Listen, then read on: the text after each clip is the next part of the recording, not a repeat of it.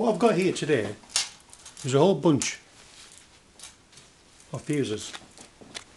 I went out and bought this the other day from a local DIY store, and it's got a selection of fuses in from 3 amp, 5 amp and 13. But I needed to know what fuse to use in my appliance. Now, a kettle is a well-known appliance that draws a lot of electricity. But what fuse rating do I put in the plug for this? Well, to work it out, I need to know what the wattage is. What? Yeah, that's right, the wattage. Now, I'm going to look on the appliance or the box that it came in, which you've usually chucked away.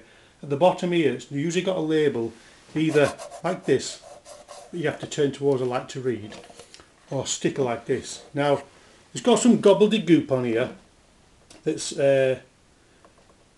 we wouldn't understand some of it. Anyway, I'll just tell you what it says. 220 to 240 volts for the United Kingdom, 50 to 60 hertz. But the one we're interested in here, it says 2500-3000 big W at the end, capital W. Now that means watt, the watts. So it draws, I'm going to go for 3000, the maximum there, 3000 watts. That's what I'm interested in. I need that figure. But I'm also interested in putting a fuse in this little lamp. I want to know the wattage again. What is the wattage of this lamp? Well, on the bottom here we've got the sticker again, but it doesn't tell me the wattage. Now that irritates me, because I think it should, because that helps us determine the fuse rating that we put in our plug. Anyway, up inside here it says 60 watts, and that's the bulb that I'm going to use in this appliance, and nothing else is going to be used. It's going to draw no extra. It's got nothing that I can turn up, so the maximum is going to be 60 watts for that appliance, because it's just a bulb. So I'm going to work out the fuse that I need for that plug, which is going to be different to the kettle. Now, unfortunately, a lot of people just slam in a 13 amp fuse and misunderstand that that's not going to give them safety, especially with this, the lamp. Now, what I've wrote here, the first one I've done, what fuse do I use?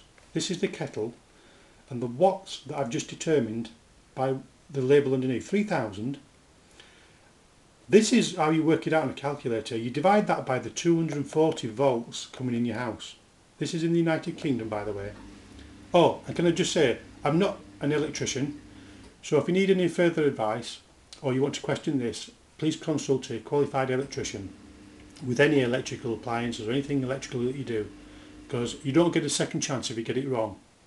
Okay, so anyway, 3000 divided by 240 gave me 12.5 on the calculator. Now I want a fuse amperage that is greater than that number, but as near to it as I can possibly get. Well, with that packet that I just showed you a minute ago, the nearest I can get obviously is 13 amp, next to 12.5. It's greater than, but as near to it as I can. Now the lamp was 60 watts. Again, I divided that on the calculator by 240, and it gave me a figure of 0.25. I was thinking, well, do I need to use something like a 1 watt? Well, I've never seen a 1 watt amp fuse, so the lowest I've got in that packet is a 3 amp. So if there's a qualified electrician out there that can correct that for me and tell me there's a 2 amp available, please do so. I've never seen one yet. Anyway, I've just put down here something to be aware of, a residual current device. That's this acronym here, RCD, known as tripper switches. You can get individual ones of these, or you can change your fuse box, your main fuse box in your house, to the residual current device. That detects surges of electricity and cuts off at that particular fuse. Now, again, I've done one here at the bottom. This hairdryer here, I needed to determine what fuse to put in here. Now on the side here, I found it. You have to turn it like at an angle towards the light. Again, it's got the usual information on here, but the one we're looking for is the W. 1200 watts it gave me there. Again, I worked it out, 1200 divided by 240 volts coming in the house equal 5. So I was able to just use a 5 amp fuse.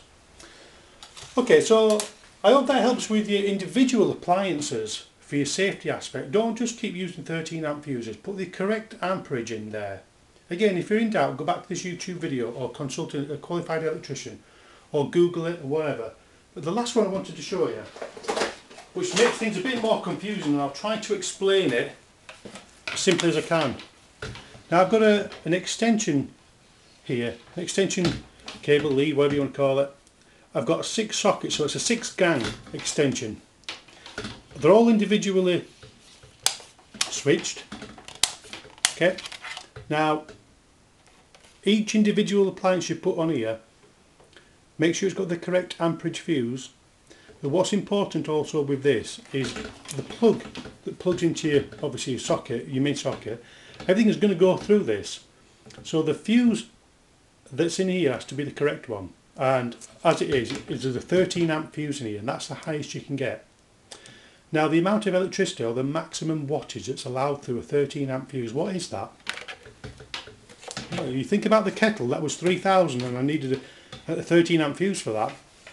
Let's do the calculation the other way around. You see what I mean when I do it?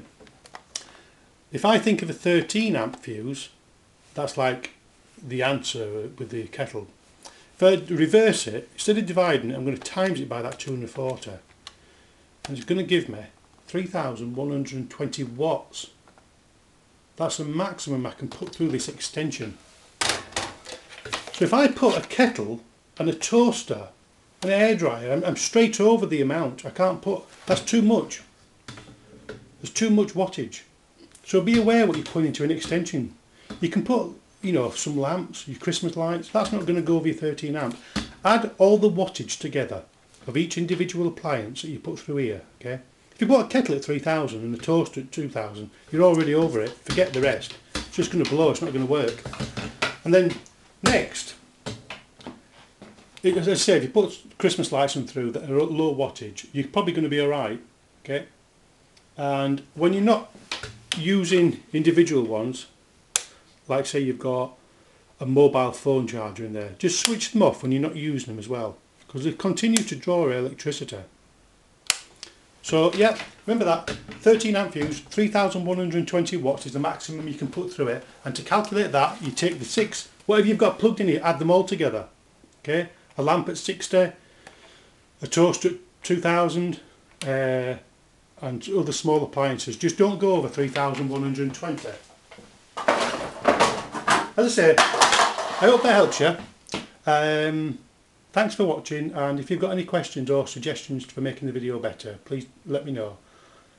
Thank you, bye.